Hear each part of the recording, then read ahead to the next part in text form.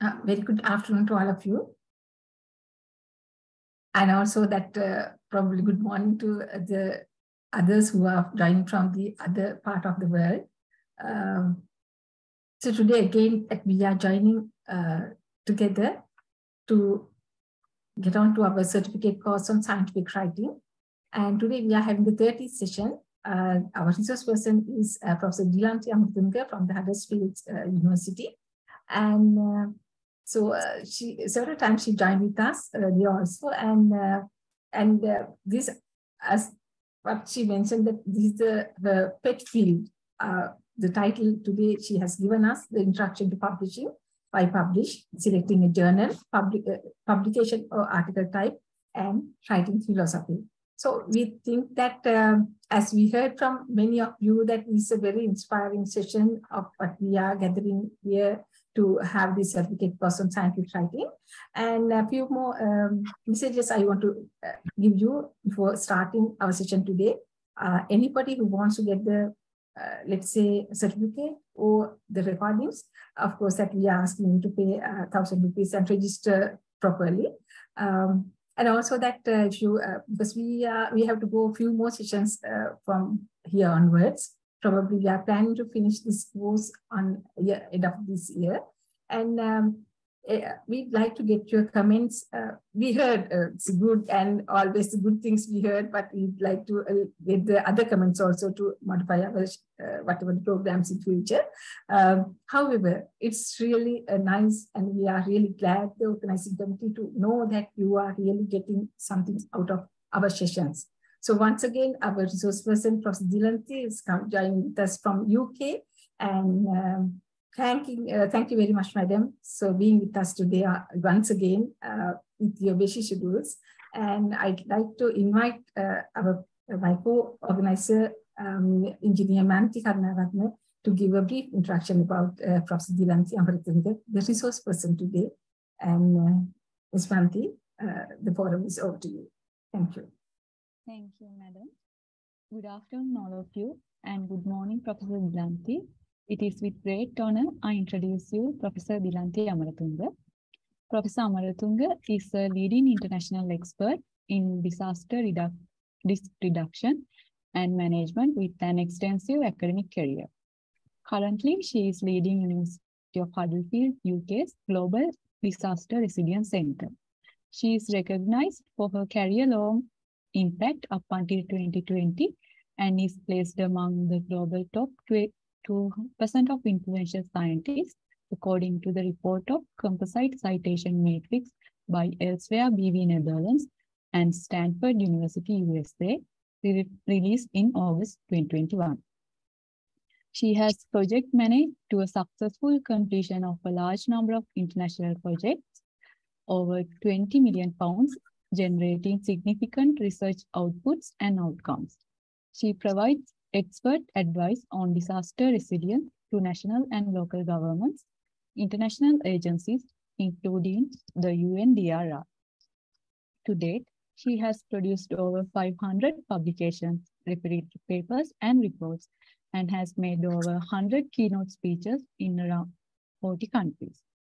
Among many leadership roles, she is the joint chief editor of the International Journal of Disaster Resilience in the built environment. She is a member of the European Commission and UNDRR's European Science and Technology Advisory Group, representing the UK, and is a steering committee member of the UK's Frontiers of Development Programme, a steering committee member of the UK Alliance for Disaster Research, motivation of which is to bring together the UK's rich and diverse disaster research community to facilitate collaboration and partnership. Finally, she is a fellow of the Royal Institution of Chartered Surveyors, a fellow of the Geographical Society, and a fellow and a chartered manager of the Chartered Management Institute, UK. Dear Madam, over to you. At the same time, I want to introduce her as a great product of the University of Maratua, dear Professor Dilanthi. So the forum is over to you. Yeah. Thank you. Thank you. Thank you very much, Banduni. Thank you very much for inviting me to do this session. Generally, I prefer to keep my weekends off, but again, I thought, when Banduni wanted me to do, this is actually the second session I'm doing for this program on voluntary basis. So I thought, okay, why not allocate my Saturday morning time? So how I'm going to do this is, of course, I want to sort of have a kind of an informal talk, but having said that, I think maybe if you can actually stick with your questions that I'm very happy to take at the end of the talk, because otherwise there will be disruption to the flow and we need to be mindful about the time also. So I hope it is okay. So it doesn't mean that I do not want to take your questions. I'm very happy to do so. But hang on to them that we can discuss them at the end. Okay, so as first of all, I just want to give you some confidence that I can in fact actually talk about this topic, because there are some people who just talk about topics that they haven't got a clue about. So here it's me, Google Scholar. I have 10,845 citations, particularly in my field. This is one of the highest I was told. And also you can sort of see the ResearchGate reads is almost 500,000. And also I'm pleased to say that I'm the top 2% global scientist group. I'm there also. And one other point that I want to emphasize is this is actually my previous university, which I left in 2014. And since then, of course, I haven't published anything under that university, but still you can see I'm still the top publisher in their official repository. I have no idea how it happens, but perhaps people are using my papers that I have written 8 years ago, so you can actually see that there. And then, of course, there have been numerous number of awards for best papers by various leading institutions across the world, as you can sort of see from the CIB, CIOB, and so on and so forth. And as the Institute of Engineers actually mentioned this morning, one of my other roles is I'm the joint editor of this Scopus indexed journal that you can see, and we are in its 12th volume now, and it is on ISI Web of Science and Scopus, and it is published by Emerald Publishing, one of the leading publishing houses in the UK. In terms of my editorial record, I have actually done editor roles, across vast array of publications. So this is actually some examples in terms of the conference proceedings. So there have been sort of massive conferences that I have been editor of with 675 participants. And also there have been small events with up to about 40 participants. So I have given a kind of a snapshot. So I think I edited my first conference proceedings way back in 2000, so 22 years ago. And in terms of books, these are some of the examples that I have actually co-authored and edited. So you can sort of see some, and 3 of them are sort of openly available to download if you want to. And in terms of other types of publications, such as briefing papers, reports, guidebooks, and so on and so forth. So there are numerous. Again, I have just given you a kind of a snapshot to show some examples. And also, particularly with the UNDRR, the United Nations arm for disaster risk reduction, I have done several publications with them. And the most important role is in 2015, their global assessment report. I actually led the editorial panel for that major global publication. So that is actually basically just to give you some confidence that that I have experience in this area, and that I, of course, I would like to tell you that I know what I'm talking about. So in terms of actually setting the scene for the session, I think we all actually get excited at the prospect of seeing our name on a beautiful cover, glossy book, or perhaps listing our name in an Amazon web page, or even in our, to get one of our books on our own shelves in a bookstore. And also sort of maybe that is actually maybe one of your ambitions, and maybe some of you just not so quite ambitious, but at the start of your careers, but still, still thinking about it. And also sort of in that sense, I very strongly think that you need to start thinking about this process in terms of submitting an article. So I suppose in that sense, I'm hoping that this audience, I think we have quite a large number. I hope that there are people who belong to all these categories, who are thinking of doing the very first publication, or who are experienced writers but want to get additional tips, or people who are sort of sitting somewhere in between. So I'm hoping to cover the perhaps needs of all of you, if at all possible. So just to start with some of the common mistakes that I have personally seen in manuscripts that have been submitted. Yeah. So, just to sort of in setting the scene, for example, in some, the research question is not specified. Yeah.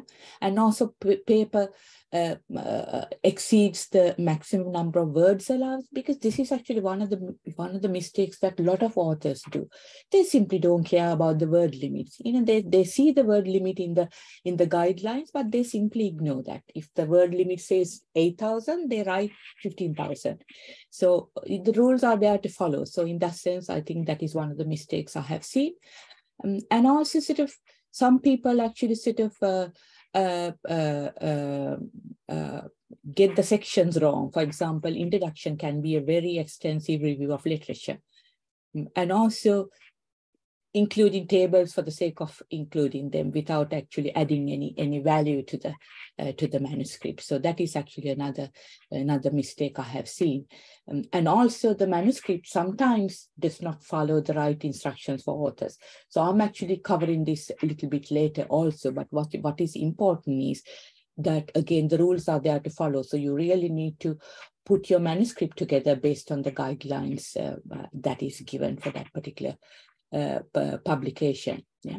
And the other important thing is that the references are perhaps out of date and also maybe cannot be accessed by most readers. This is very important. We live in a digital age, and then a lot of information is actually accessible online. And that is why I suppose this Google Scholar, ResearchGate, all these platforms are very, very useful.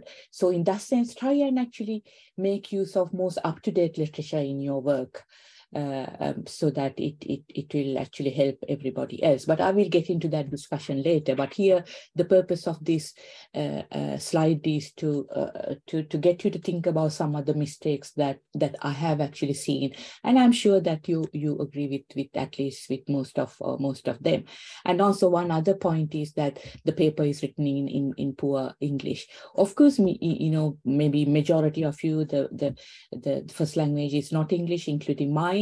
But having said that, if you're writing in English, there's the expectation is that the language has to be very good. So it is not an excuse that English is not your first language to write a poor paper. So these are actually some of the mistakes that I have seen, and also there are sort of some other mistakes, I suppose. Failure to build on existing knowledge. This is very, very important point, a weak literature review. But I will get that to you in bit of details later, because particularly in the Sri Lankan context, that the building of existing literature is rather poor. But again, I'm not trying to generalize. This is based on my experience. So a lot of Sri Lankan authors, they start with a research problem and then talk about aims, objectives, data collection, and the results without actually referring back to the wider view of what is happening in that particular field.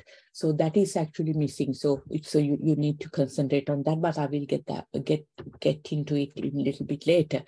And also there's no critical analysis. Again, I'm covering that point, how you can do that later. And also failure to consider the audience. You really need to be mindful about who will be reading your paper. So, and you need to address that in your paper in terms of the writing style and so on and so forth. And also the self-citations. This is actually, you need to be a bit mindful about this. I'm not saying that you can't cite one of the papers that you have written. Of course you can, but within limits. So if you're going to self-cite beyond limits, that is unacceptable.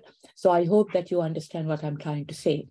And also use of small data samples. For example, you're trying to write a paper with maybe around 6 interviews that you have done. That is actually, in most of the circumstances, is not acceptable. And also some of you maybe, you fail to understand the importance of the peer review process and the use of all references. We pick that up. And also another most important point is the plagiarism. So that is actually making reference to work that other people have done without actually proper citing them. But I will get into that later. So this is actually just a kind of a snapshot of some of the mistakes that I have personally come across in my various editor roles. So with that in mind, this is actually the outcome, the outline of the talk that I'm going to do, publication types, the type of publications you can do, and also sort of why you should actually write papers and what are the benefits. And then I will get into the philosophy of writing a good research paper and how you can structure it, and then useful tips. And of course, last but not least, a question and answer session that I'm happy to deal with. So this is actually the structure of my talk this afternoon from your time and morning my time. So the types of writing we generally do, I think we can actually end up with a very long list. So I have actually listed different types of publications. When you think about publications, we always think about a research paper, but not only that. I think, as you can sort of see, there can be all sorts of types of publications that we will have to deal with at some point in our life. It doesn't mean that we are dealing with all these types of writing, but maybe some people do, some people don't, but just need to be mindful that there are different types of writing aimed at different types of audiences. So newspapers, standards, statistics, theses, registration, government publications, research articles, software tool articles, archives, so on and so forth. So videos, image and sound resources. So these are different types of writing that we generally do. So purpose of scientific writing and why to practice it. So for example, I think it is fair to say that non-evidence-based products doesn't go anywhere within the scientific community. So this is actually very, very important. So in that sense, writing is a very important part of science.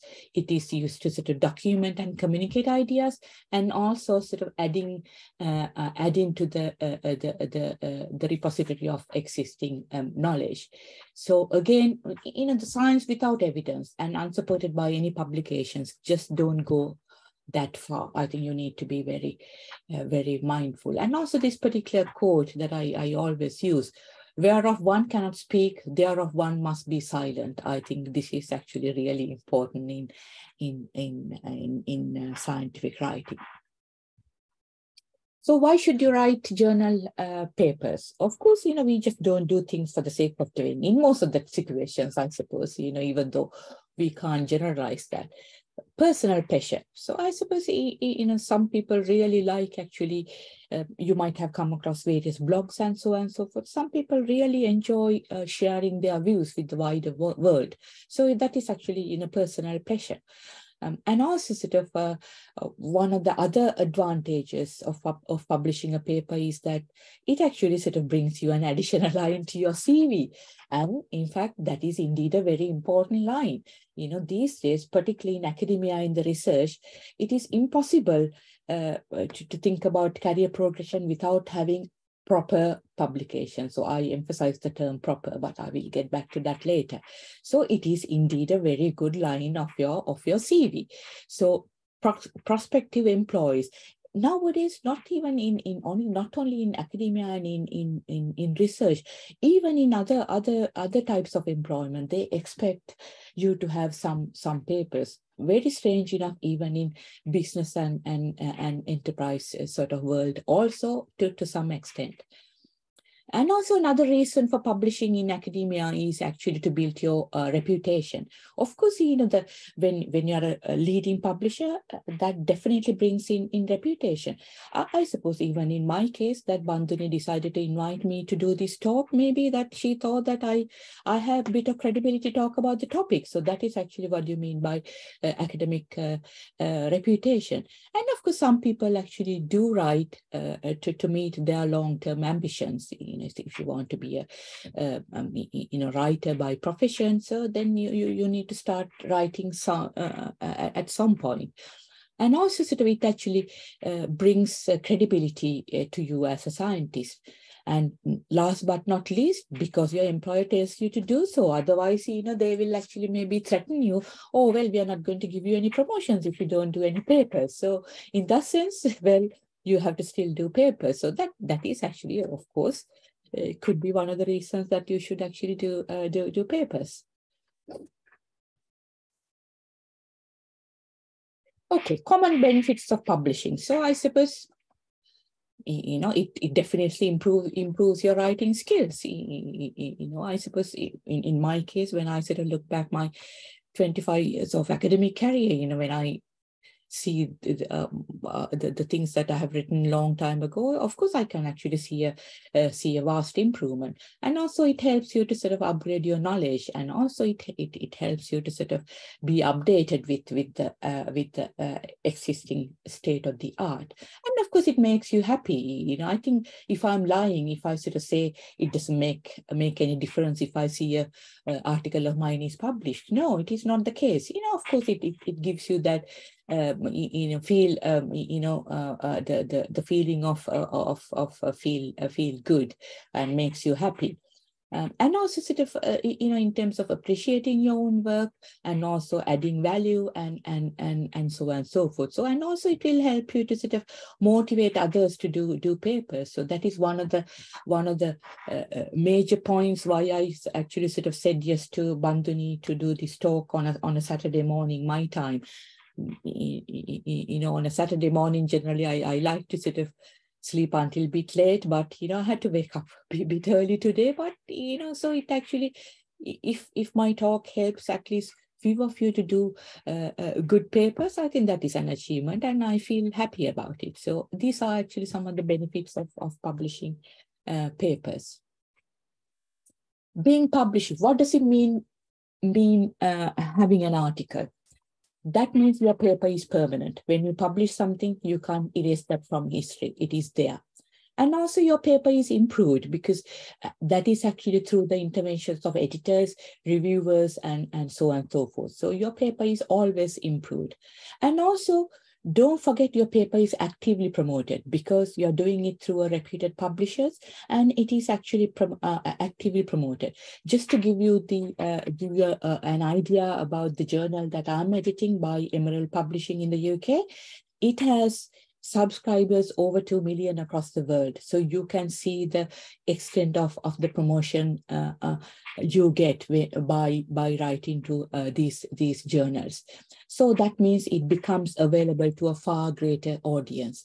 And also your writing is trustworthy because it goes through the peer review process. I need to be very careful here because if you're just doing your publication by yourself without the peer review, then then there can be doubts. But here I'm referring to the peer-reviewed papers in terms of being trustworthy. So these are actually some of the points that you need to be mindful. Okay, so what are the sort of general philosophies in writing? Okay, so a paper is an attempt to persuade, in my view, and us linking with that, the key to persuasion is organization. And of course, you need to be mindful not to use 1,000 words where 500 will do. So these are actually some of the very basic things that you need to remember when you start writing your papers. Then another question I'm sure a lot of you are asking at the moment is, what journal should you submit to? I'm sure you are reflecting on this when you actually start thinking, writing about an article. So you need to be mindful that choosing a journal to publish is an investment decision. A good choice can enhance the impact of your work and your reputation. And similarly, you need to be mindful, if you do your publication at the wrong platform, that is also not great. So I will get into that a little bit later.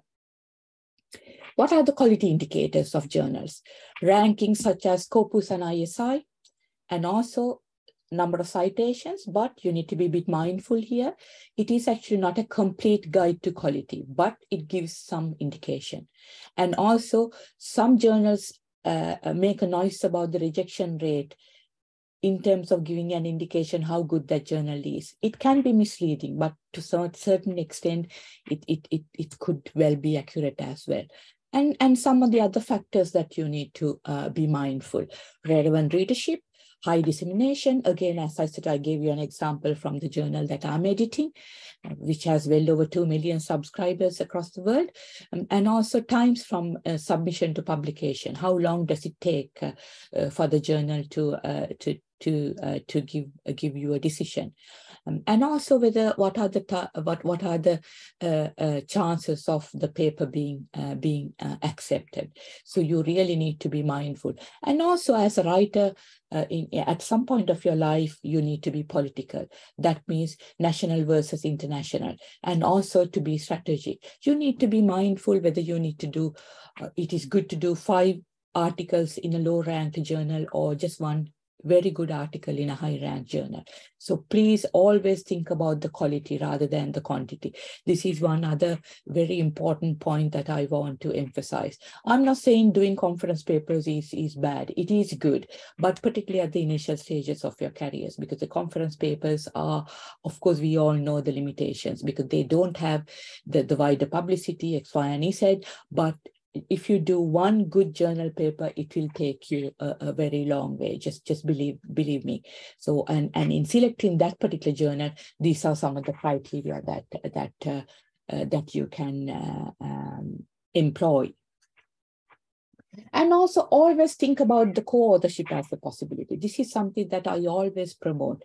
I really do not want to be only author of any of the papers. I'm very happy to sort of share my papers and authorships with others. But one thing that I will never do is just adding someone's name for the sake of it. If that person hasn't provided any input, then there's absolutely no way that I will be willing to do that. That is against the publication ethics. You know, you need to be a bit mindful about that. So the co-authorship can be with colleagues across departments and also from different institutions, particularly in my case, across countries. I'll show you some examples.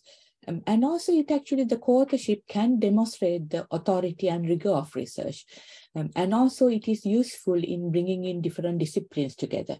For example, I have written papers with historians, sociologists, and so on and so forth, who are sort of very different to the more or less the engineering field that I'm coming from. So that is actually very useful experience to have.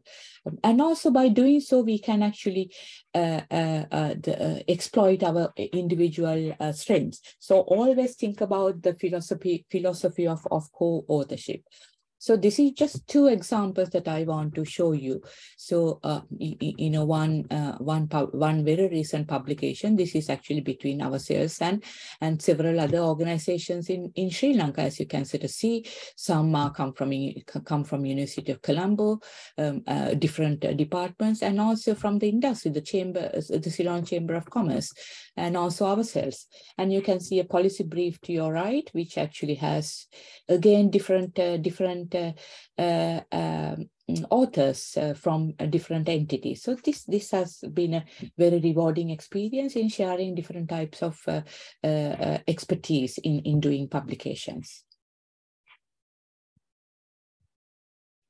So getting back to the nitty-gritty of writing papers, the writing style.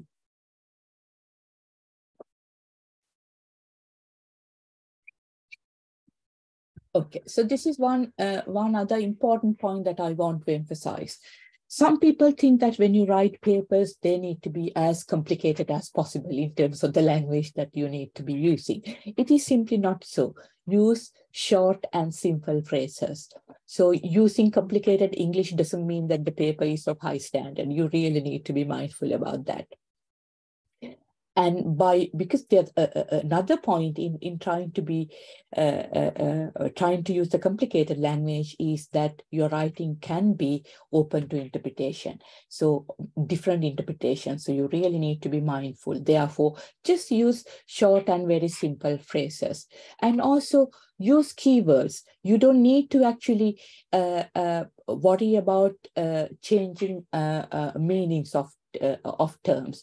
You know, the repetition of terminology is absolutely fine as far as the terminology is right. For example, in a lot of my papers, you know, let's say infrastructure development. So if I'm writing a paper about infrastructure, throughout the article, maybe that you can find the term infrastructure in 100 places. So that is absolutely fine. You know, but there's absolutely no need for you to find alternatives for important terminology. Yeah. So why I'm saying that is substituting other words can lead to confusion, and there is no need to do so. You know, if you have to use a keyword, just do it. You know, that's absolutely fine. There's absolutely no need to have a thesaurus next to you when you write your paper. So this is again another point that I want to emphasize.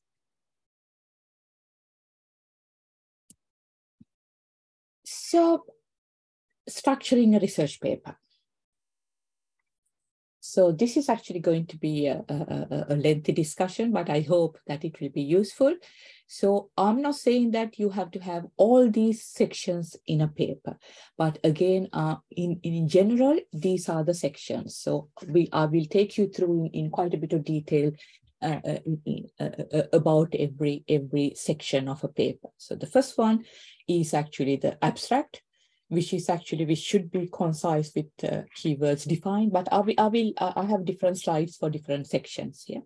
Abstract can follow either introduction, background, and then a literature review, followed by a methodology, and then the results, discussion and the evaluation, and finally the conclusion and the paper to be finished with references. So this is actually a general style, but again, I want to make it very clear. I'm not saying that every paper that you write should have all these sections, but what I'm saying is it can be varied, but in general, these are some other subsections that you can reflect upon when you write your paper. Okay, let's take one section at a time. I'm aware that in this course that Institute of Engineers is doing, that there's a separate session on how to write an abstract. But here I'm talking about how to write an abstract of a journal paper, not to sort of abstract on its own. Yeah. So to me, an abstract is a concise summary of a research paper. Yeah. You need to be very mindful. Okay, so you might wonder why you need to write an abstract in the first instance. Why can't you just start the paper with the introduction? Yeah, but the writing an abstract is very important for both selection and indexing purposes. What do you mean by those? Selection.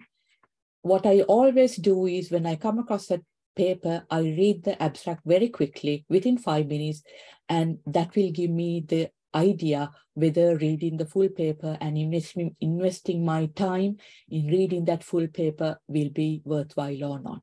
So that is why I said abstract is actually the snapshot of your paper. So that is why it is very important that you get the abstract in the right order.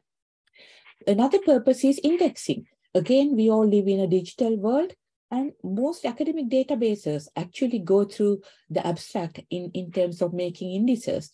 Okay, so I told you, I have the Google Scholar is 10,800 something. I have no idea how I have arrived at that, because I have absolutely no control over it. I can't add things to it. It is happening behind the scenes, perhaps through the indexing. So that is why you really need to be mindful about identifying the right terminology in your abstract so that the various indexing services will pick up your paper. Yeah. And what do you need to include in an abstract? Abstract is generally 1/3 of a page or maybe even 1/4 of a page. But having said that, within that very short word limit that you have, you need to identify the reason for the writing of this particular piece, the problem you are addressing, and the methodology, just one line about what you did, and also how you analyze the data, and very brief indication about the results and the implications of your work. So these are the points that you need to cover in your abstract so that the reader will decide whether it is worthwhile reading your paper, number one. And number two is indexing services will decide it is worth indexing your paper. So you really need to sort of, this is another capability that you really need to develop, how you can summarize a paper within 1/4 of a page, covering all these 5 topics. So, but having said that, in a journal paper, particularly in this digital age, it is really important that you get your right terminology within your abstract. So then the introduction section. Okay, what do you have to, I think some of you actually get this section confused with the rest of the paper. I have seen papers where there are a lot of references being mentioned in the introduction. There's absolutely no need to do so. So what is introduction? To me, this introduction actually sets the scene and puts the research in context. Yeah. For example, the reader will know why the study was done and how it broadly relates to other research. This is really, really important. Again, as I said before, I'm not trying to generalize here, but a lot of papers that I have read coming from the Sri Lankan authors, you haven't got that actually, that relationship to other research. You always sort of start with a research problem, or well, this is a problem, and I have devised aims and objectives. Here we go. I'm collecting my data, and I have now written the paper without actually making reference to the outer world. But I will revisit this when I actually discuss the literature review later. But you will have to do that in your introduction in terms of letting the readers know what is the state of the art, what you have done to improve the current state of the art. Yeah, that is actually very, very important. And also briefly describe what the research questions you have dealt with and also aim of your study. Yeah. So, and also in that sense, it is very important that actually you reflect what is your aim and objective of the paper through the introduction section. Okay, the literature review. This is very, very, very important. I can't emphasize enough the importance of this this section. Of course, like with anything else, let me sort of throw at you a kind of a definition about a literature review.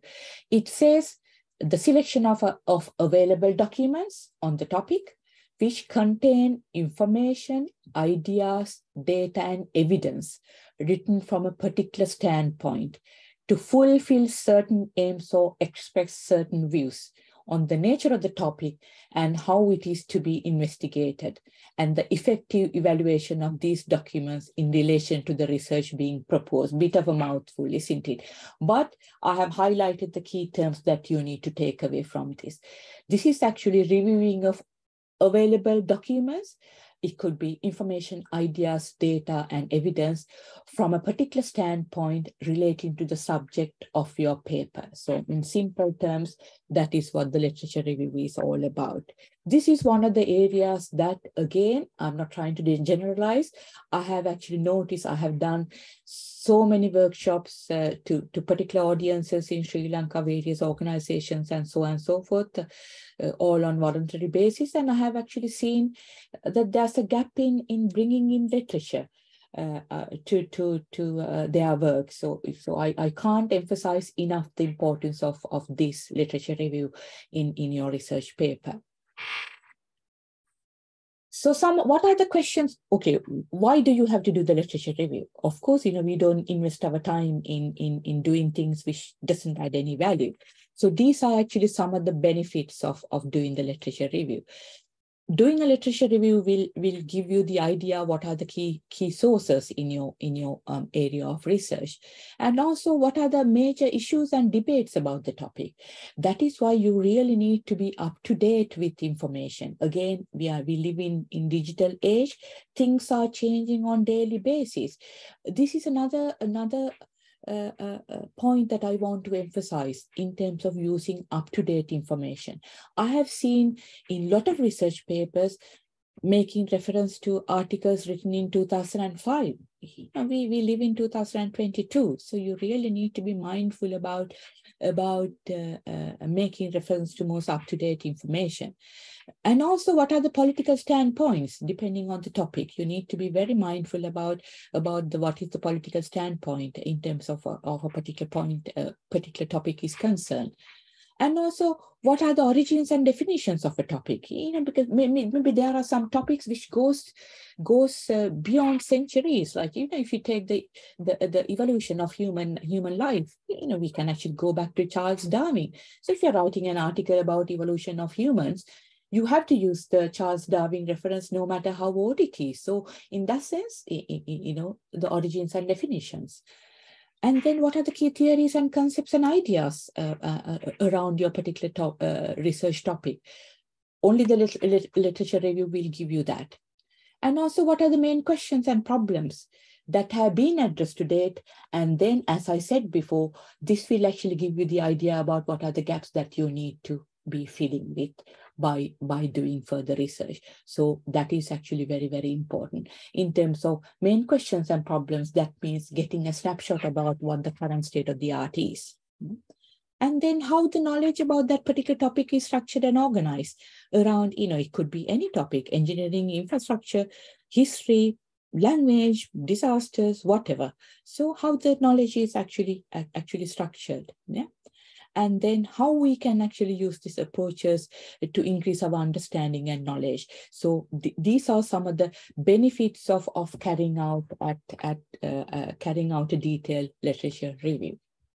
Of course, literature review actually sort of serves many purposes. Yeah, it actually helps you to distinguish between what has been done from what needs to be done.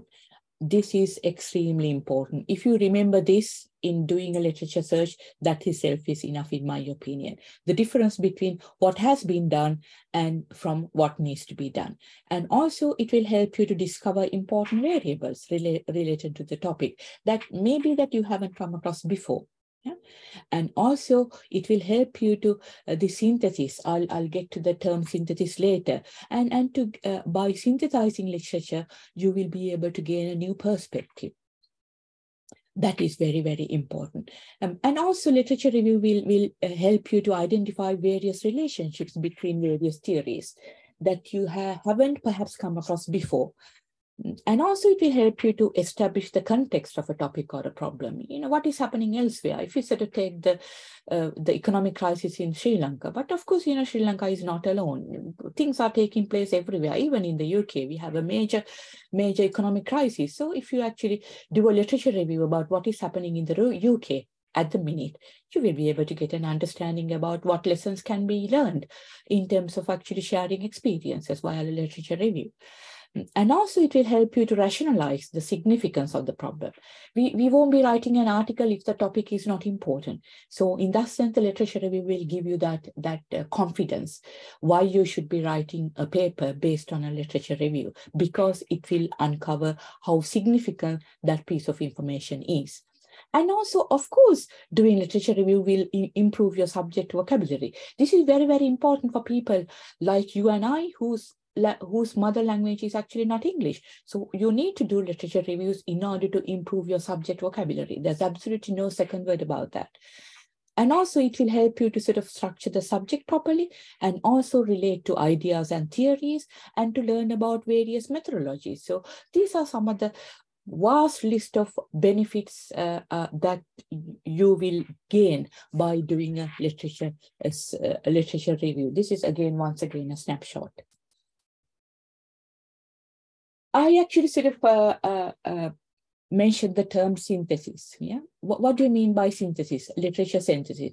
This is actually making connections between the parts, identifying in the analysis. Yeah, so I think, but having said that, this is actually not just a matter of reassembling the parts back to the original order, but looking for new orders and also showing patterns. This is extremely important. Again, one of the weaknesses, one of the mistakes I have seen in lot of papers. I think I'm okay to use the term lot of here. You go through literature, identify what people have written, and you just list them in your research paper, just saying, okay, author Pereira did this, author De Silva did that, author Munasinghe said this. So at the end of the day, so the question is, so what? But rather than just citing what other people have said, you really need to synthesize the literature you have read, and you need to look out for new orders and showing patterns. That is actually what I meant by synthesis. You really need to be looking for patterns, relationships, contradictions in the work that you have read that have been written by other people. Don't ever do the mistake of just listing what other people have said in your article without bringing in the synthesis to the equation. So literature synthesis, it actually requires a comprehensive knowledge of the subject and a capacity to think in broad terms. So you really need to be thinking outside the box. That is why, again, doing the literature search is extremely important. So it will give you opportunities to sort of see what else is happening outside your own little bubble. That is extremely important. And also, it actually sort of, the synthesis will help you to keep control of very large amount of data. And also in doing a synthesis, you shouldn't be afraid of considering very extreme suggestions or generalizations. Be brave, and based on points you have read before, you should be able to come up with maybe even some controversial statements. That is absolutely fine. That is what research is all about. And also, one of the outcomes could well be the potential ways to looking at some aspects of the world in a different way. So, in that sense, as you can see, the synthesis needs to be coherent and explicit, and it needs to provide very clear links between X, Y, and Z. X, Y, and Z can lead to A or B. That is absolutely fine as far as you identify the clear links. So literature synthesis is extremely important, and some people don't take this seriously, but you really need to, because if you don't have the good literature synthesis in your paper, the chances of that being published or considered as a good paper is extremely low. So it is really worth investing your time in doing literature reviews and synthesis. So these are some of the tips that I want to share in terms of that you can consider in writing a literature review. Maybe include only those work that is relevant to your research. It is obvious. I'm trying to state the obvious here. If my work is relevant to infrastructure, I'm not going to write about let's say history of something. So always just try to actually include the work relating to your research. So it is just like in Sri Lanka, you sort of say like I do not want to say that in Sinhalese, but it is when you only know how to write about the tail, but the talk is about the dog. So you actually get into the tail, and then you start writing about the tail rather than the dog. So we shouldn't be actually getting to that setting. And also sort of make sure that you read and understood the cited work, so which is very, very important. And again, cited work, that is extremely important. You should never quote someone else's work without making the proper citation, but I will get into that later.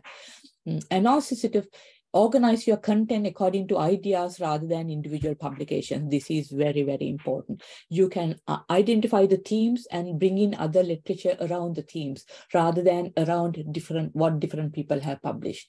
So the thematic analysis is extremely useful rather than going by the articles. Yeah.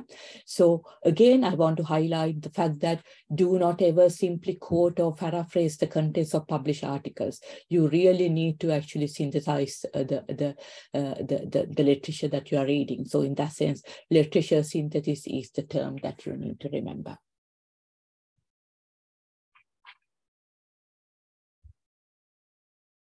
And also sort of in structuring the literature review, it is very important that the concepts are presented in an order that makes sense in the context of your research. Again, I'm sure you have heard about the funnel approach. So that means you start with the bigger picture and then you come down and then narrow it down, but with all the links together. So you shouldn't actually jump from one level to the other. So in that sense, it's very important that you maintain this order, which actually makes sense in writing your literature review. And in that sense, you need to do some work on planning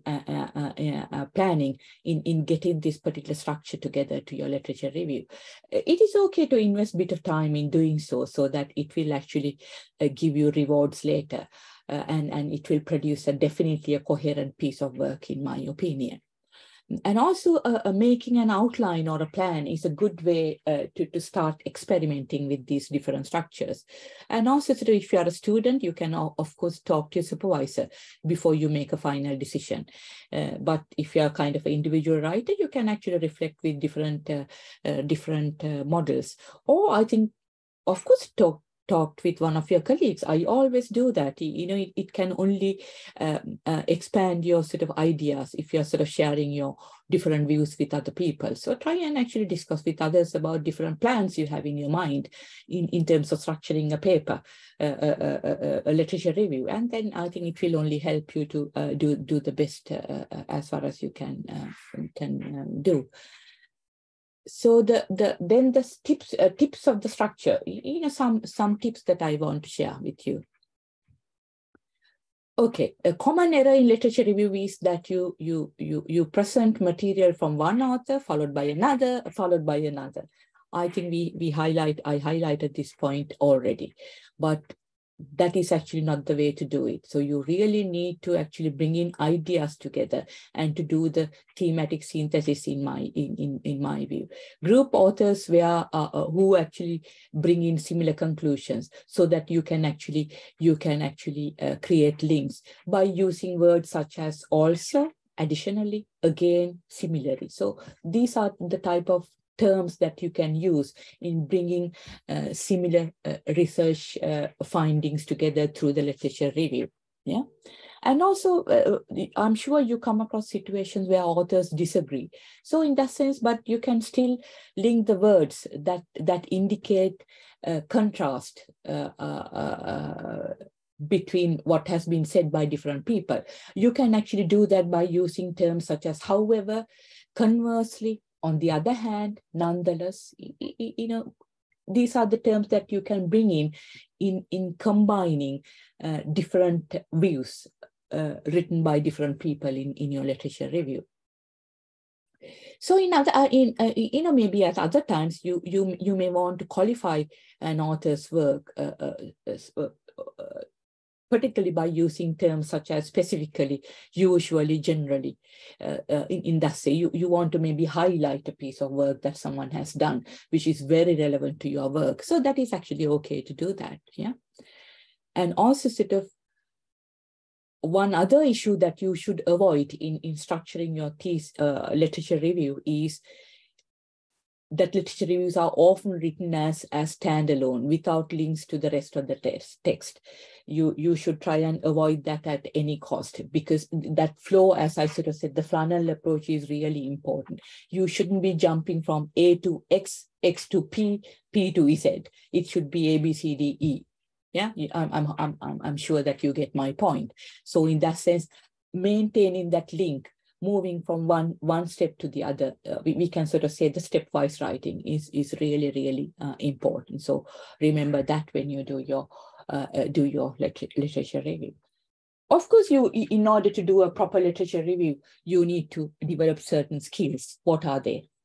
You should be willing to seek information, identify potential useful books, journals, and so on and so forth. That itself is another session if we are to go to that in detail in how to pick up the right sources.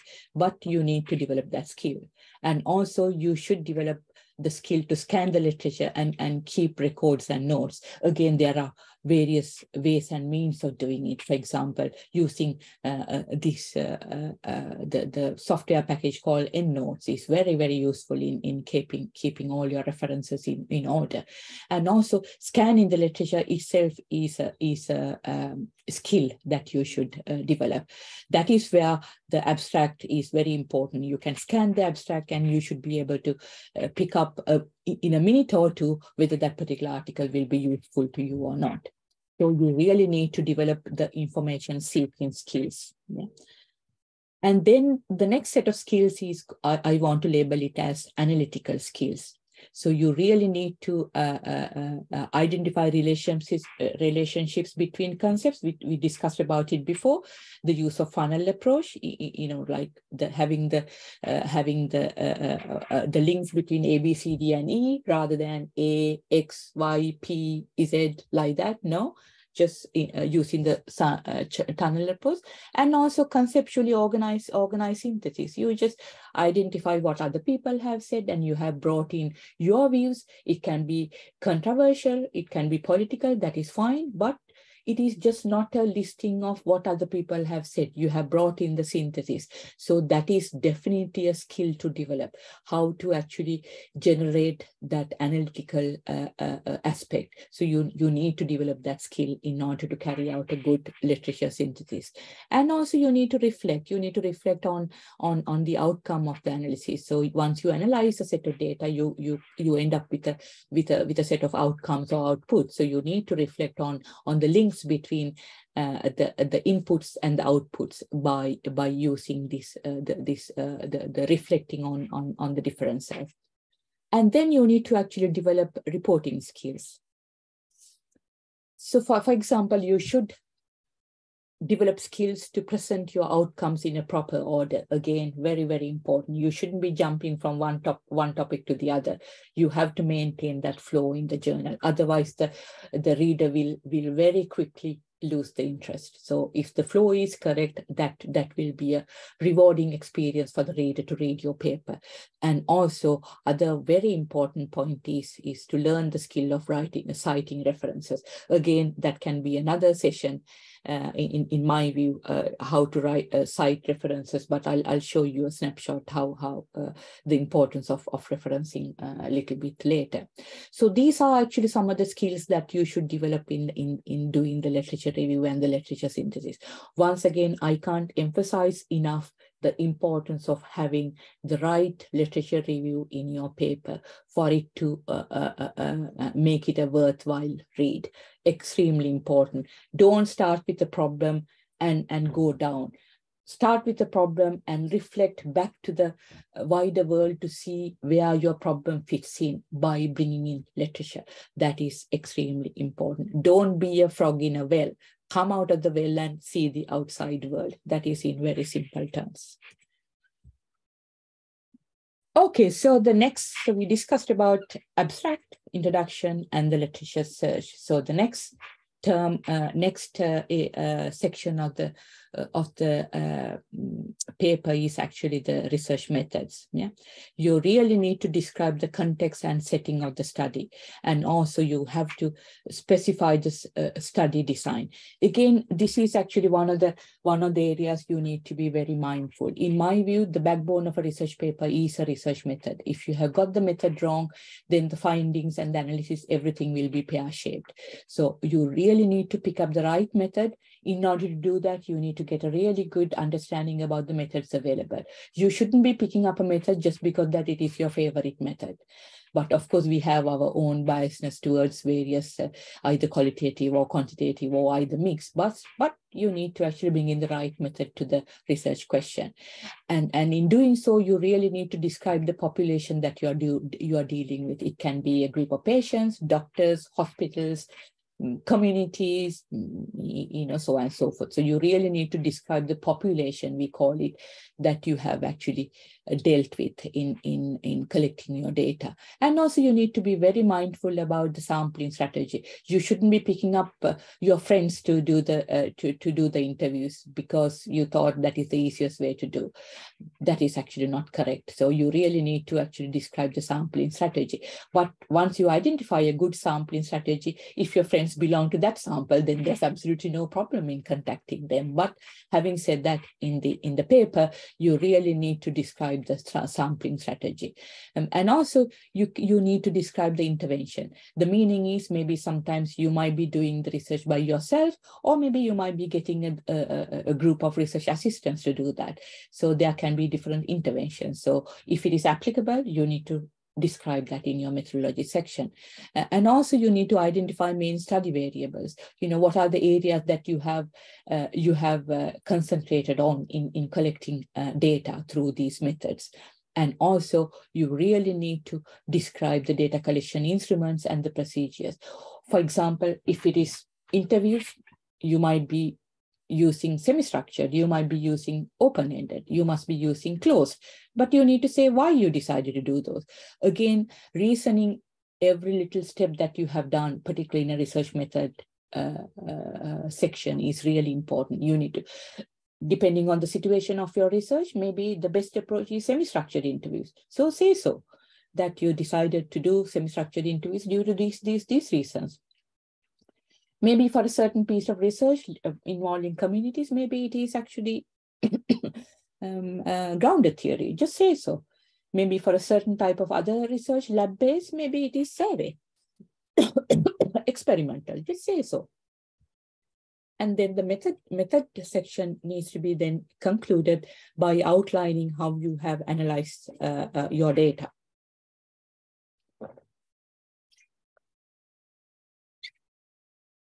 Of course, there are different methods of analyzing data. Again, it is not my intention to go through those, but here you need to actually mention in your paper how you have analyzed the data. Have you used digital mechanisms, or does it just a kind of a direct pattern matching, or is content analysis, using SPSS, any other statistical packages, NVivo? So there are a lot of ways of doing data analysis, but you need to say in your paper how you have done your data analysis as part of your methodology section. As I said before, the right methodology is indeed the backbone of any research and its related output. So just because that you like a particular research method, it doesn't mean it will fit in with the research you are doing. So you really need to be very mindful about that. And in the paper, don't forget that you really need to fully justify the method you are using and the reasons for its use. This is very, very important, because research methodology section is one of the core, one of the main deciding factors whether or not that your research paper will get accepted to be published. So be very mindful about the research methodology section. Generally, I must say the Sri Lankan audiences, again, my experience is this area is quite good.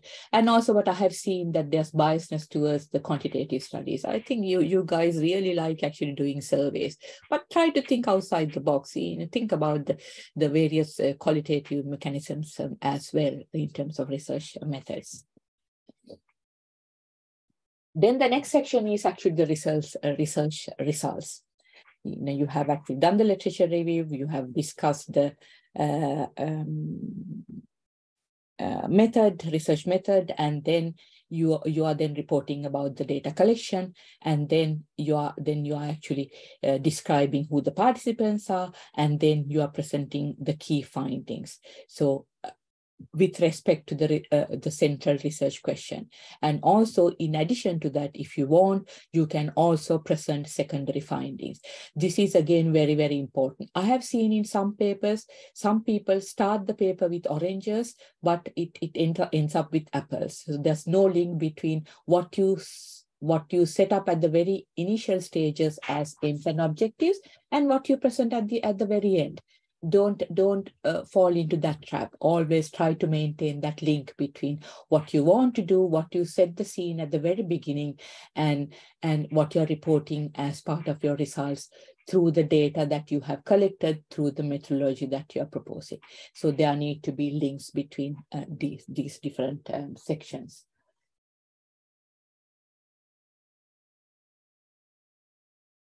So the discussion section, that is where you actually present your data and get into the little bit more information about what, the meaning of your data.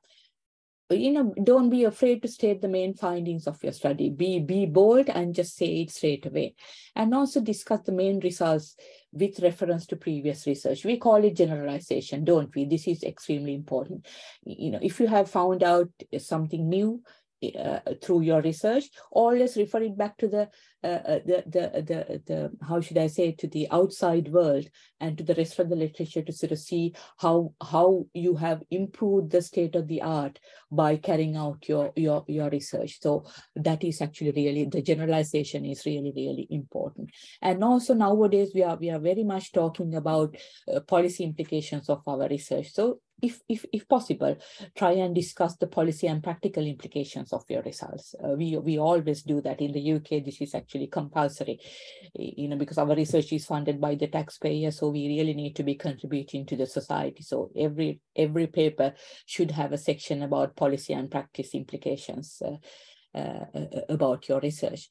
And also, don't be afraid to sort of talk about strengths and limitations of your study. Any study that we do have a limitation, believe me. So, but don't be afraid to say that. Particularly during the COVID period, one of the major limitations was sort of lack of access to primary data. But having said that, we still managed to do quite a lot of publications by using other mechanisms. So, but we always cited that as a limitation. So just don't be afraid to do that. And also, offer certain perspectives for future work. You have actually arrived at certain conclusions, but just give recommendations for future work so someone else can pick it up and take it from there. So this is actually perhaps a kind of a rough structure that you can use in the discussion section. So some of the points to consider in presenting the discussion and the key findings here. For example, you need to be very straightforward about the content, and the message is given very, very directly. And also the style, the way that your message is presented, the structure, the language, and the illustration. And also the form, the grammar, the punctuation, the use. So you really need to be, again, these are some of the skills that you need to develop in writing your key findings: the content, the style, and the form. But don't worry. When you start writing, these things will come to you automatically. They will be part of your system as you go along. And then the next section is a conclusion of a paper. This is actually not the conclusion of my talk, but the conclusion of the paper that I want to highlight. Yeah. So, but I think, again, this is one of the sections that some authors get completely mixed up. The difference between abstract, introduction, and the conclusion. So I have actually given you points. Just please try and reflect them. The conclusion is actually, it stresses the importance of the statement of the paper. You are revisiting what you have said at the very beginning that you're going to achieve. Yeah. And also it gives the research paper kind of a sense of completeness. Yeah. And then it actually definitely leaves a final impression on the reader. So this is actually very, very important. And also a conclusion you really need to remember is not merely a summary of your points or a restatement of your research problem, but synthesizing the key points. Again, I have seen a lot of authors do this mistake by rewriting the aims and objectives in the conclusion. There's no need to do that because you have already written them. And also you don't need to emphasize the statement there, but maybe you need to actually identify the key points that you want to get the reader to take as takeaway points. So that is actually another very important point, because the research paper in the conclusion sector, in my view, it should provide a very clear interpretation of the results of your research by means of stressing the significance of your study. So just make sure that you don't repeat the same information in different sections of the paper, and these different sections are there for a purpose. So just try to be mindful about those. And what to avoid in your conclusion: generic and obvious opening phrases. Conclusion is not the place to do that.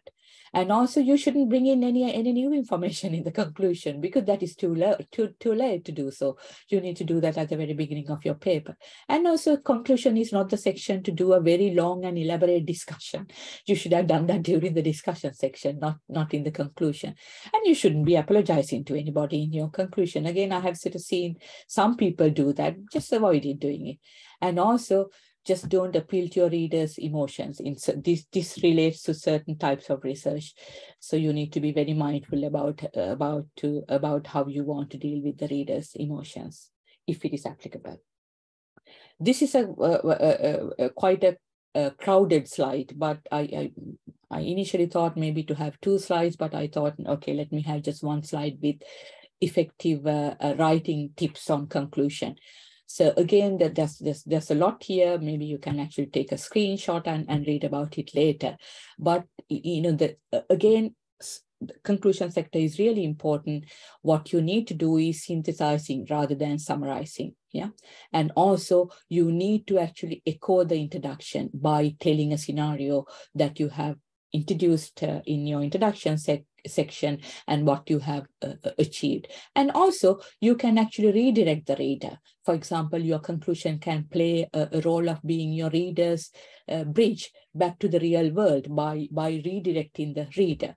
And also you can, in the conclusion, you can, of course, you shouldn't be afraid to challenge your own conclusion. So what questions? Just be brave to ask that type of questions. And also, in conclusion, you can actually address certain limitations, and also you can demonstrate ideas to create a new picture or meaning to the subject area. And also, you can actually, a lot of people do that by posing questions that other researchers can pick up in taking this particular research forward. So these are some of the ways of how you can actually structure the conclusion.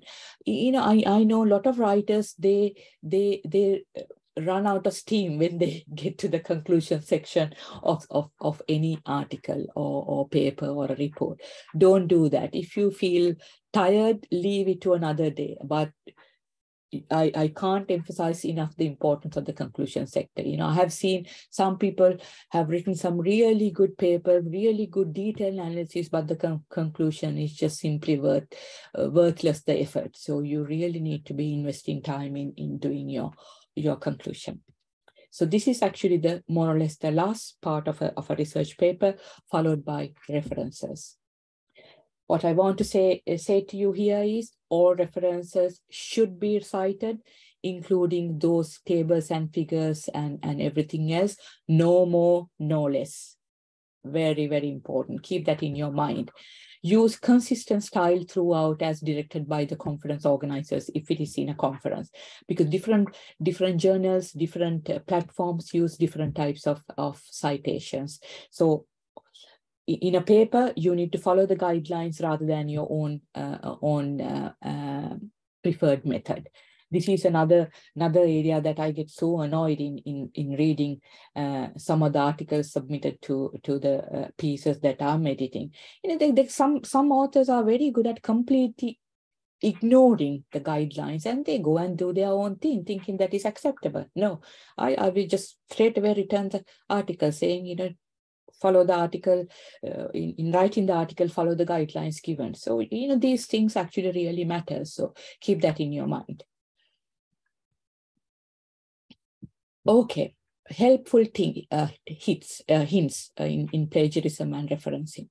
So the term plagiarism, I'm sure that you are familiar to that term. It comes from a Latin word of the simple meaning of kidnapping. Yeah. So really speaking, plagiarism is considered fraud. So you really need to try and avoid it. Not try and avoid it, you really need to avoid it. Yeah. So in the peer review process, I suppose in the past, you might have thought, well, person who's reading your article will not pick up that you have actually straight away copied a sentence that was written by someone else. That is in the past, I must say. You will be caught because there are systems nowadays, particularly major journals. We do this every day. Even last night, I had to sort of run this exercise. You will be caught. So be mindful about the references. That's absolutely fine to sort of refer to other people's work, but with proper acknowledgement. So that is very, very important, and with the right referencing style. So I'll show you an example about the second point. So here, this is what I did last night in two different papers. You can sort of see the first one, similarity index is 50%. 46 from internet sources, 24 from publications, and 22 from student papers. And another paper, similarity index is 17%, and internet sources 15, publication 10, and student papers 7. So you can actually see the difference. But again, what I don't do is by even the first one, by looking at it, I will not just disregard that paper. What is important is the software will give you you can actually get in these boxes and to see what does this percentages mean. So we really need to do that. So that is why I don't agree with some other journals saying, well, your similarity index should be less than 25%. It really doesn't make any sense. You really need to be getting in and to check what does it really mean. Even in this first one, even though that the similarity index is 50, there could well be a reason why it was like that. Maybe that author has published several papers before. I don't know, but in this case, I haven't done it. But maybe it can well be that the first paper is accepted and the second one isn't. So only by looking at percentages, you can't decide on the extent of plagiarism, in my view. But you really need to be getting into into the percentages. But the advantages of my research students here, what they have is when they do a paper, they have the ability to submit their drafts to the university systems to check these percentages. So sadly, I do not know the setup in Sri Lanka and in other countries, but I'm hoping that the universities will have these systems in place in helping the authors, because so again, it varies from country to country. But what I want to say to you is just be mindful about referencing and the plagiarism. It's okay to use other people's work as far as you do the right thing in the right way. Yeah, so that is actually my takeaway point from about references. Okay, so I actually discussed about, just hang on to your questions. I'm hoping that we will have a bit of time to have a discussion, but I have actually now covered how to structure a paper from abstract to the conclusions to the references. So these are actually some of the overall tips that I want to give you. Yeah, in summarizing what I have already said. Of course, you need to study the current literature. As I said to you before, don't start with a research problem that you think is worthwhile writing a paper about. Always take a step back and make reference to the wider audience. Again, in simple terms, come out of the well and see the outside world. So that is actually what you mean by study the current literature. And also choose where you are publishing. Choose very carefully. Excuse me. you can, of course, get advice from colleagues who have experience in the business, and also sort of talk to them about their own experiences. Because submitting a journal and writing an article is an investment, as I said to you. If you do the wrong thing, that will actually damage your reputation, because once you publish something, it will be there in the public domain. So you need to be very, very mindful about where to publish. So if you have any questions on that, I'm sure you will have about, this fee-paying journals and so on and so forth. I'm happy to answer those questions later. Yeah. And then look out for good journals. Again, as I sort of said, I covered those points initially. What does it mean by a good journal? Indexing, citations, rejection rates, who the editors are, who the public publisher. So you really need to sort of balance a lot of points against your decision based on your field of studies. And also, writing a paper, have your own deadlines, because it is actually not an exam that you are facing. The deadlines can be very fluid, and maybe deadlines you will never be able to get there. Just don't get into that trap. Have a realistic deadline. Maybe by 31st of December, we are coming to the end of 2022. Just have a deadline in your own mind. By the 31st of December, I'm just somehow going to finish this paper. That will help you. And also, but in papers, be conservative in any claims made. Again, the type of language that you should be using need to be mindful. Terms such as should, must. This is the only research that you will come across in this area. You need to be very mindful about making claims like that. Be conservative, yeah. And also be generous in your references to previous literature. Again, things to remember is use up-to-date literature based on your field. But having said that, I'm not saying that you shouldn't be using old literature. Again, I discussed about the issue about human evolution. If you're writing a paper about human evolution, you have to refer to Charles Darwin, which is actually so many centuries old publication. So it varies from topic to topic. But particularly in my field, disasters is very, very fast moving. So you really need to have up-to-date information. And again, in various engineering fields, it is exactly the same. A few more tips. When you have one substantial paper published, it is always used to pursue your theme with additional submissions. So when you have your first paper, it will actually open the door for you to sort of do other papers. So always try to follow that up. But I need to make it very clear, it doesn't mean that you are actually slicing one research into so many papers. Don't ever do that, because it actually just dilutes the message that you want to say. I have seen this with so many researchers. They do one research study, but they try to write so many papers based on the same research. Maybe by picking up one objective as the basis for one paper, another objective as a basis for second paper. My advice is don't do that. One good paper is much better than writing 10 papers, because again, we are in the digital world. The indexing and the citations are really, really important. So you have to actually aim at quite high, yeah. And also, if you're sort of targeting a particular journal, you can always study the style of the published papers before and the structure and so on and so forth. It will help you to structure your own paper. For example, all journals have their sort of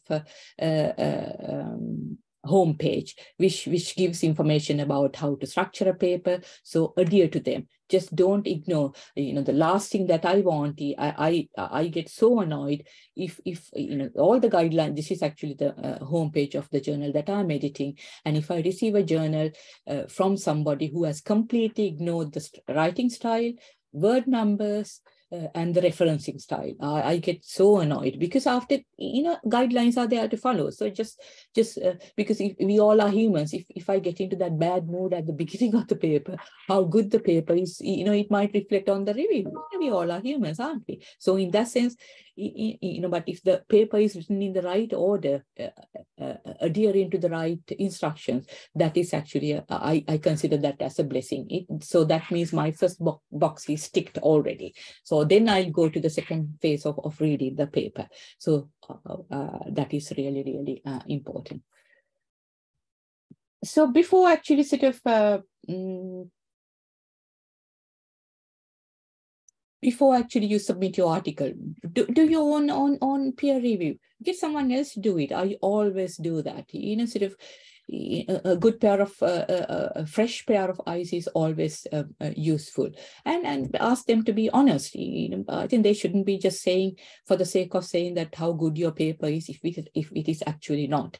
But again, in that sense, you should be a good receiver as well, that you should be willing to receive any criticism also, rather than all positives all the time, because we are always too close to our own work, so we will not see our gaps. And one other thing is I get so annoyed when I sort of see the papers that haven't been proof checked. So there should be no incorrect spellings, no incomplete references, spell checkers.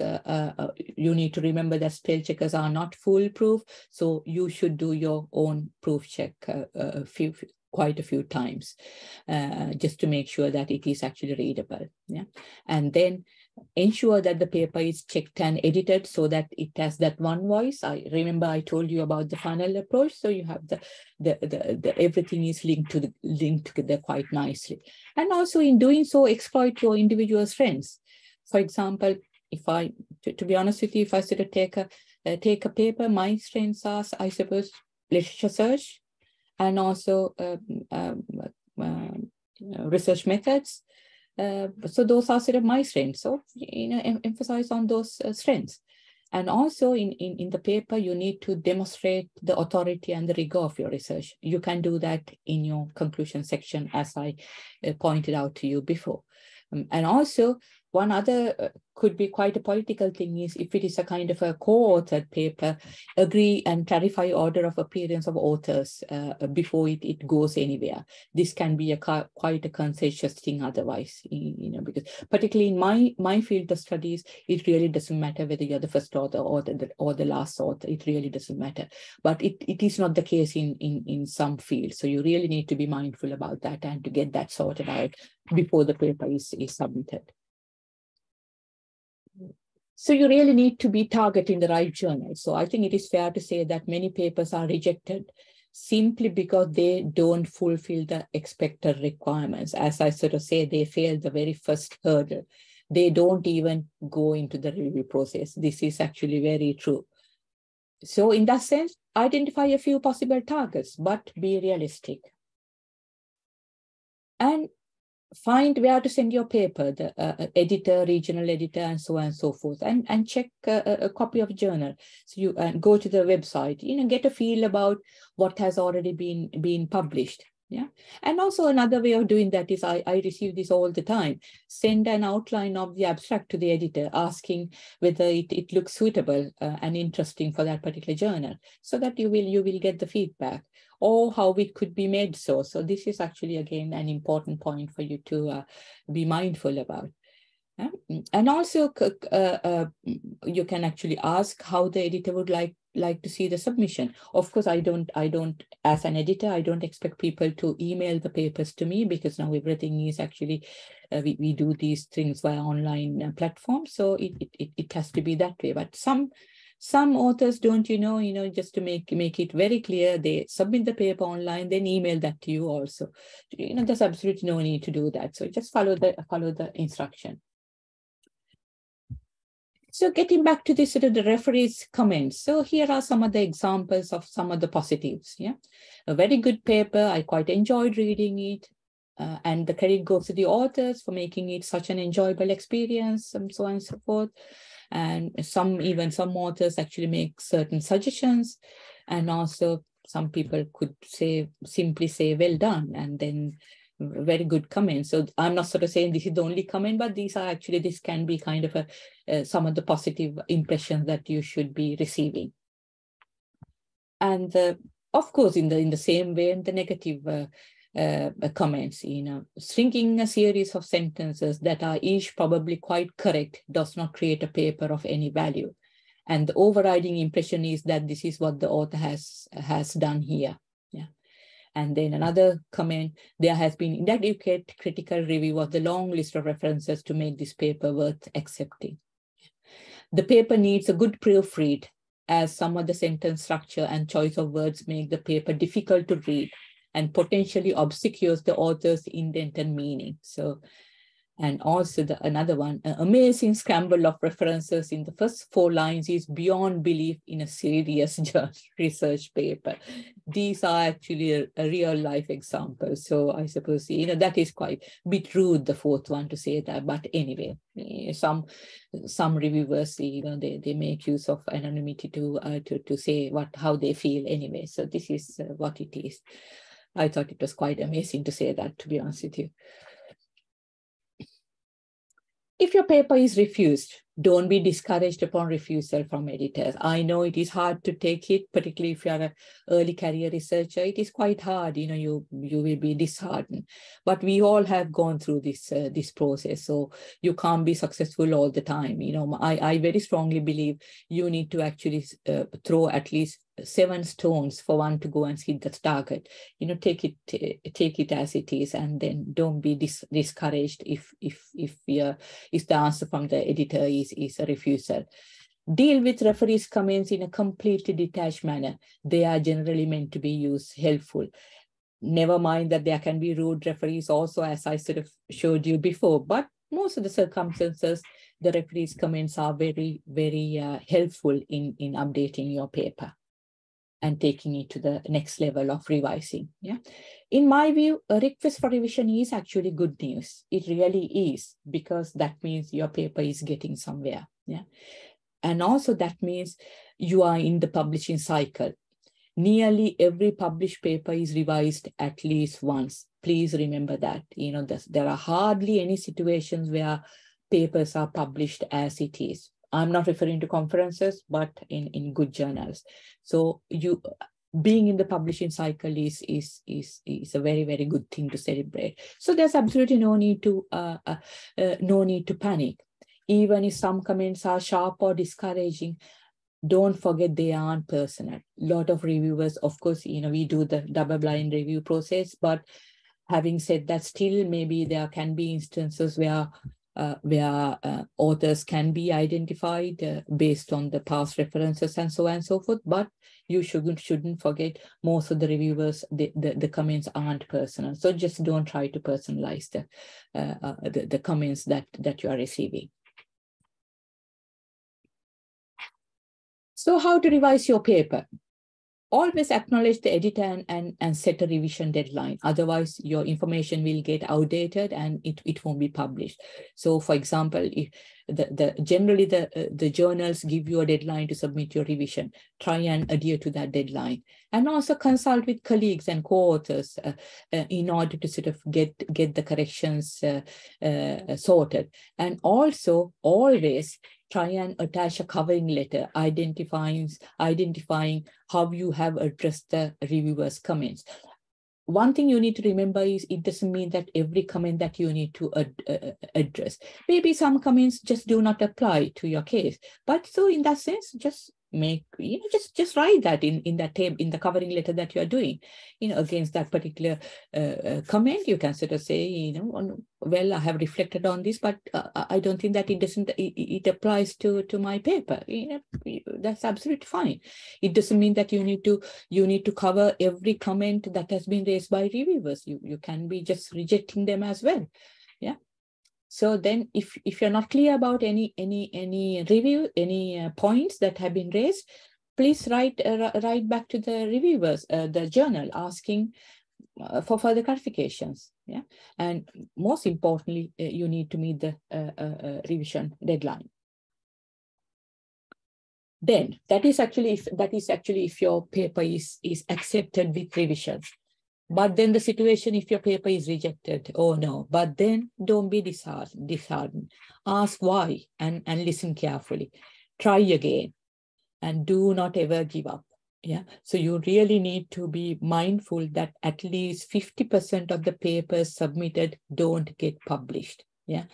And everybody has been rejected at least once. Oh my God, in my case, I can't even count, particularly during the early stages of my career. Even now I get rejection. So that, not in research papers, but in generally in research grants and so on and so forth. But don't give up. This is actually part of the system. So just keep trying. And then as a next step, what some of you might want to do is actually to work with publishers to sort of do kind of series of papers. So this is actually maybe the next step, but I want to highlight, for example, what else you can do in terms of actually taking the next step about working with publishers to promote content on a regular basis. So this is actually the next step, but perhaps might not be that applicable to some of you. But just remember that this option is also available. Yeah. So in my view, I suppose publishing is in academia is a particularly important career step, but like all things that are worthwhile, it takes time. Please remember that. And also it gets easier with practice, believe me. So don't wait any longer. You really need to be start writing your paper now. So that is all that I have to sort of say to you. So we have, I think, about 15-20 minutes for any questions. So I do not know how the organizers want to take the questions. So any questions that you may have. Thank you so much, Professor Dilanthi. I think you can hear me. Yes, and if you have any questions, if you have any questions, you can raise hands, so you can unmute and you can ask a question. Or otherwise, that you can put into the chat box. Yeah. So either way is fine. Either way is fine.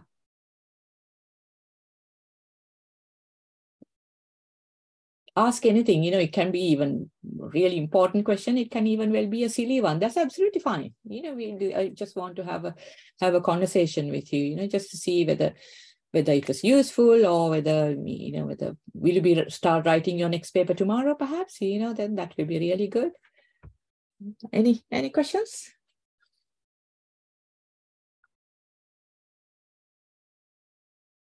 Dilanthi, regarding this similarity index, do you know any kind of a free software to use? Because some universities in Sri Lanka, we don't have this kind of thing like Eternity. Moratuwa we have, but in other universities, some universities. So in that case, do you have any suggestions to?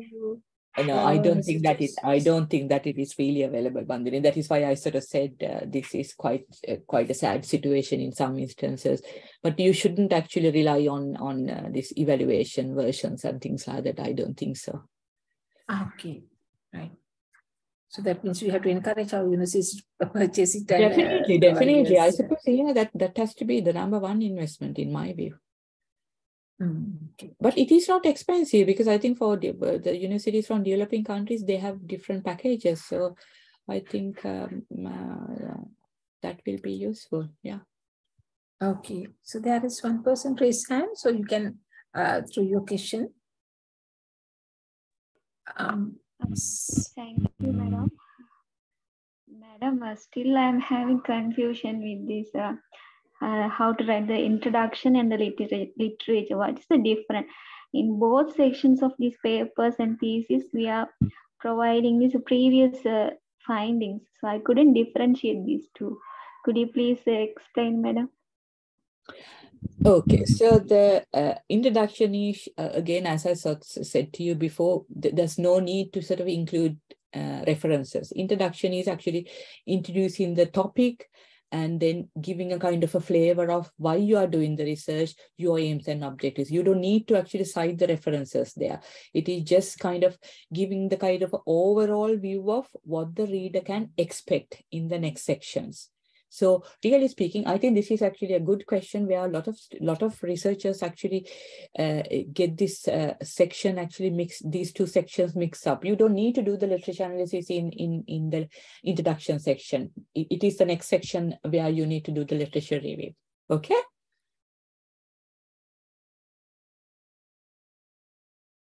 Okay, thank you, madam. So it means the introduction is full of our idea.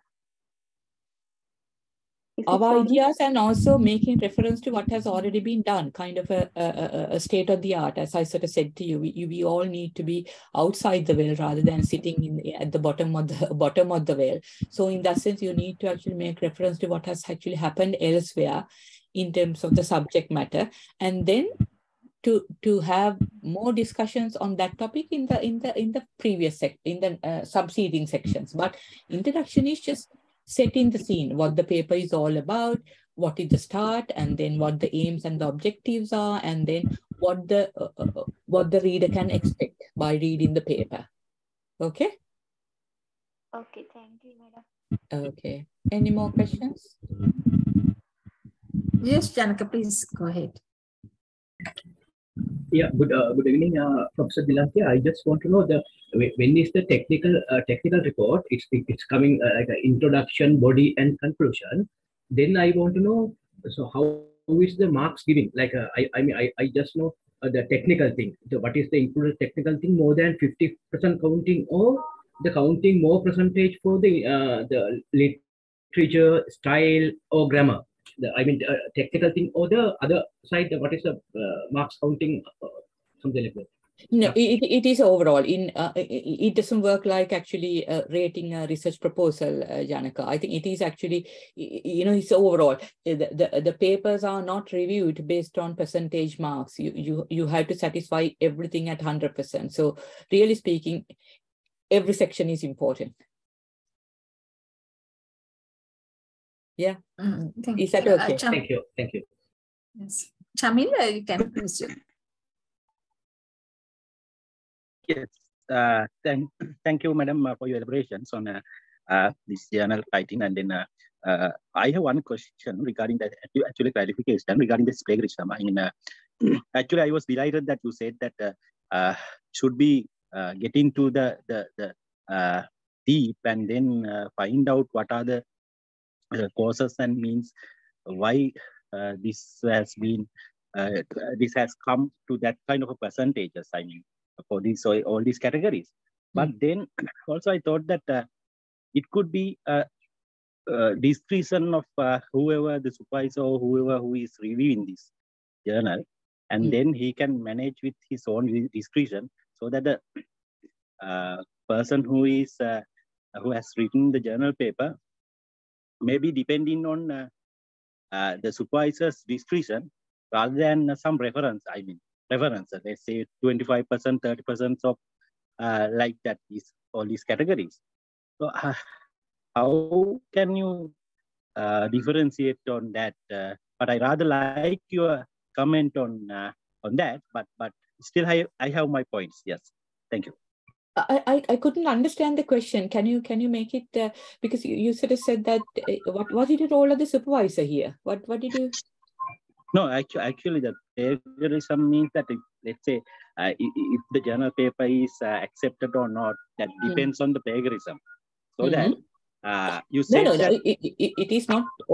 That is one of the factors. It is actually not the main factor, but of course all the papers are checked for plagiarism. So that is really important, but that is actually not the main factor. But that is one of the factors. Of course, there are so many other factors, as I discussed today, that will be counted. The right methodology, literature review, everything will be considered. But checking for plagiarism is one thing. So the thing is, no matter how good the paper is, if the right references aren't used, then the paper won't be accepted. So that is actually the bottom line. So if you can be very clear about your question, please, can you repeat it? No, actually, it has to do with the whoever reviewing this journal paper. I mean, whoever accepting this or not. Yes, yes. If he is going to accept that on plagiarism, let's say, on your view, respectfully, that you said that it should be based on the deep thinking. Maybe these percentages won't be actually counted when it is accepted. So, but then it could be a discretion of the party who is making these reviews, so Indeed. that maybe it is rejected or not. Indeed, because that is what the review process is all about. Because we rely on people's expertise. So that is what it is. So it's actually purely based on individual judgments. Yes, that's absolutely correct. But again, I just said that on that slide. It doesn't mean that the similarity index with 50% article will be rejected or it will be accepted. It all depends on how we want to actually sort of see and what the author has done in terms of making references, or maybe there can be situations where chunks of text, sometimes maybe half a page of text is just copied from another journal, another publishing outlet. So in a situation like that, of course, it's the discretion of the reviewer. That is how these things work. That is actually the role of the reviewer in every aspect. Okay. Thank you, madam. Okay. Good evening, madam. I am Engineer Monica Vahatamsri. Could you give some comments on how we extracted summary paper, final summary paper from the full thesis as to publish?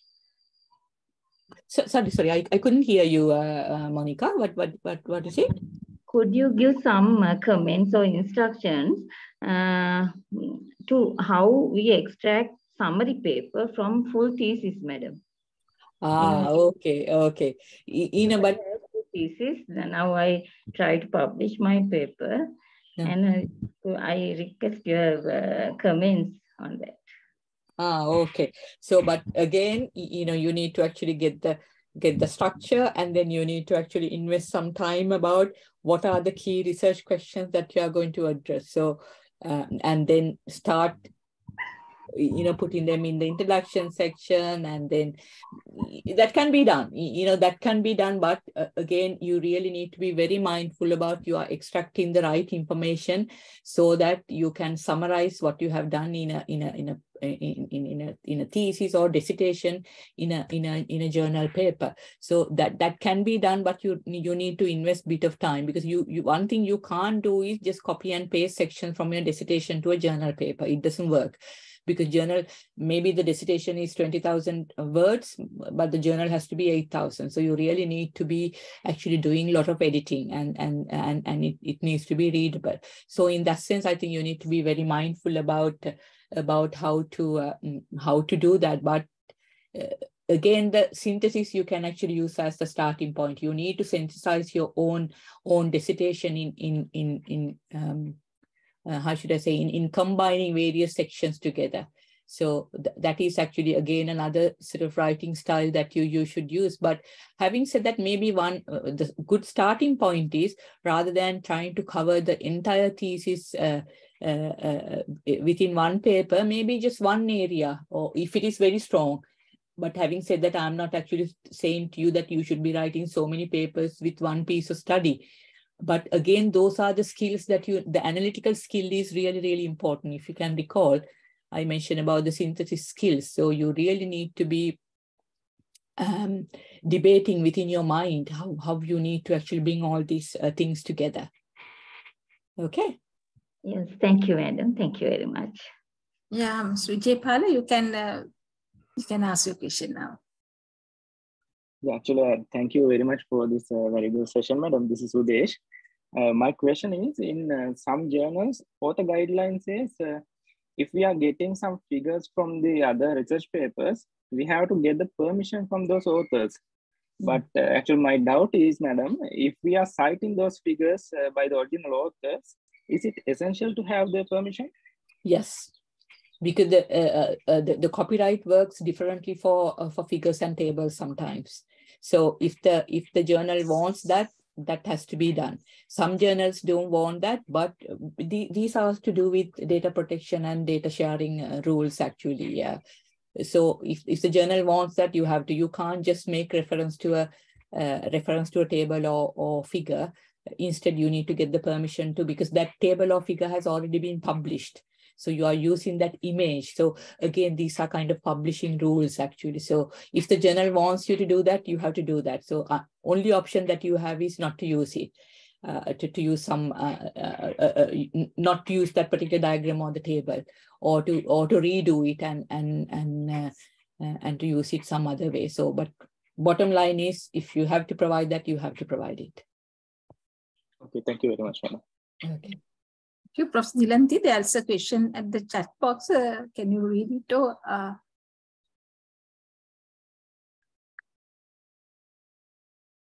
Yeah, okay, selecting the most suitable journal. But again, there's actually no hard and fast rule about it, because it all depends on your subject area. And then, it's always good to go for good journals. And then, because nowadays, you can go to Scopus, Science Direct, and you can actually sort of see the standing of journals. And then, but then on the other hand, I think, there's a major issue saying that what matters is actually not the standing of the journal, but what the research is all about. But maybe, that is, I say yes and no to that, because where you publish actually is matters also. Because I think, again, linking with that, I have seen this another trend in Sri Lanka. Every university now has a journal.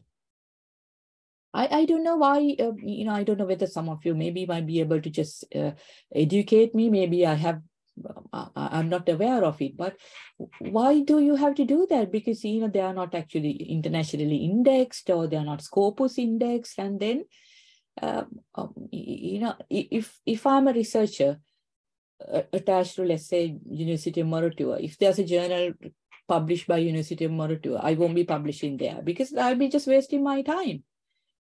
Because it might just be useful to just to sort of satisfy your employers, but it doesn't go anywhere else. So in that sense, I suppose, international journals and particularly index journals are the ones to look out for. So identify index journals in your area, and then depending on the writing style, and then the past papers, past articles, and so on and so forth, you should be able to come up with a short list. Okay. Any other questions? There is another one from chat box. She's asking that, is it okay to present different objectives of the same research in different conferences, and how to check if a conference is Scopus indexed? If it is Scopus index, they have to actually declare that in the conference website.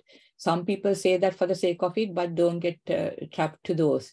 So in my view, conferences are good to make contacts and to create networks. They are very, very good. I'm not discouraging. You really need to do conferences, but don't count conference papers as good outputs, because a lot of conference papers aren't indexed. So in that sense, I think making presentations at conferences based on different abstracts is absolutely fine, because I go to conferences to create networks and to meet people, not to get my publications. And that is what exactly I'm telling my researchers also, because now next week we have a major conference, and 7 of them are going, but they are presenting their abstracts. And the main purpose of that is actually meeting the like-minded people and meeting similar researchers. But if you want a good publication, which is read by wider audience, indexed, and which is good for your CV, as I sort of said before, do a journal paper. Okay.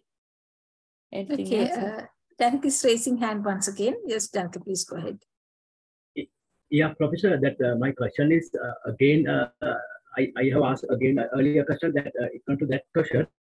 Actually, if one technical report, if we receive something like if that guy is not following the procedure as what you say, but he has explained what is done experiment, and he's reporting all input calculation, everything there, but notice the procedure with the grammar and everything is wrong. So I just want to what would the technical panel will once they are going to reject, so what will the decision, final decision? Because again, a journal paper is kind of overall thing, because as I sort of said, there aren't any percentages given for different sections.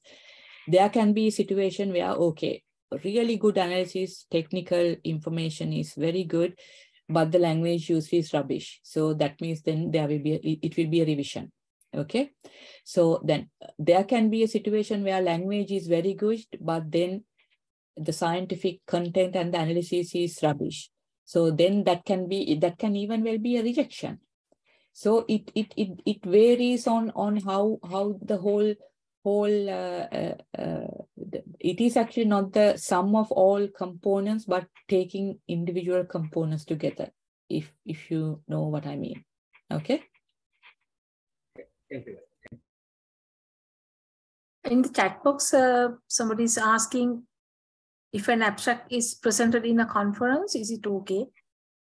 And to publish its full paper in a paper review or in text journals? Of course, yeah. And anybody, if you have questions, please raise your hands. And another one, yeah, Hunalan is asking, can I copy my published journal content to my thesis without major changes? Can I copy my published journal content? No chance, absolutely no chance. You really need to be very mindful about that, because that is why you need to be very careful about how should I say, making reference to your publications in your thesis, and you can't just copy, because then it becomes self-plagiarism. So you need to be mindful about that, and then you need to actually make reference to your own paper. So you need to be very careful. Professor Dilanthi, in that case, actually, if the person is a, let's say, PhD candidate and he is publishing on his way that he's publishing a paper, so in that case, I think similar questions he's asking. So in that case, his paper, most of the part of his paper coming as a chapter or the part of a chapter. So in that case, actually, how you are looking at it?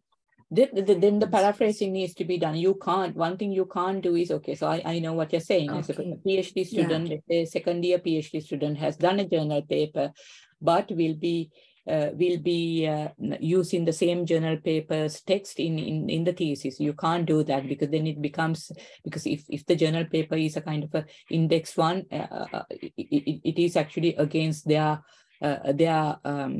copyright law. So you will be actually caught for plagiarism. So in that sense, I think I don't see how a full journal paper will fit into a thesis, but maybe certain aspects. But you can actually paraphrase and do the changes, for even a literature review, because in a journal paper, literature review is quite concise, but in a thesis, literature review is generally about 60 to 70 pages. So you expand, so you can actually get a quotation from the journal, but add a lot more literature. So there are ways and means of doing it. Okay. Yeah, thanks so much. It's a good clarification. And there's another one who's raising hand. Please go. Yes, thank you so much. Can you please explain, like, if you're going for a conference, like if you're putting an abstract and if it is get accepted, and then they ask for the full paper submission. So can we stop at that?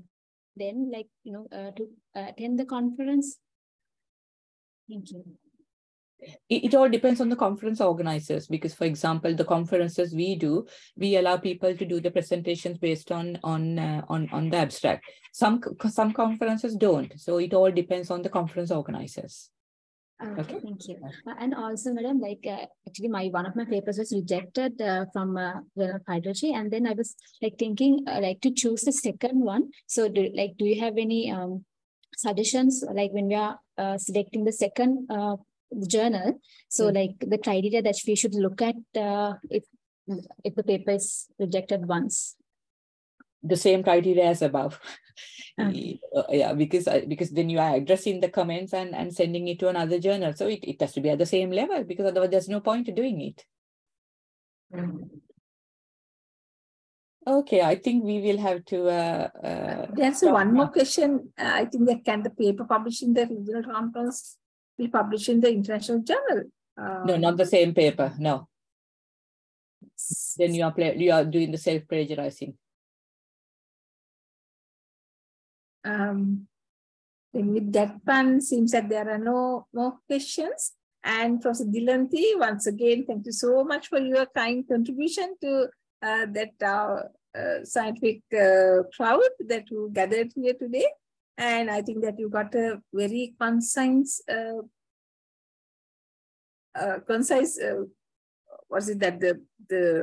message of how to write a paper, how to gather things, how you have to organize all these things. So thank you so much once again for coming us with your important weekend you spend on us. And once again, thank you so much. And participants, thank you so much. Yeah. And Ms. Pamti and Mr. Shamila, that you are here with us and for supporting, for organizing this. I hope it is. Thank you very much, Banduni. I think you guys are doing a great job by organizing these events, because I hope that it is useful and that my Saturday morning is not not a waste. You know, that is what is important. You know, a lot of upcoming researchers are there. So I think just keep on writing. And as you sort of said, you can't do anything with a blank sheet of paper. You know, you really need to start writing. You know, get a sheet of paper and put the ideas together. And that is actually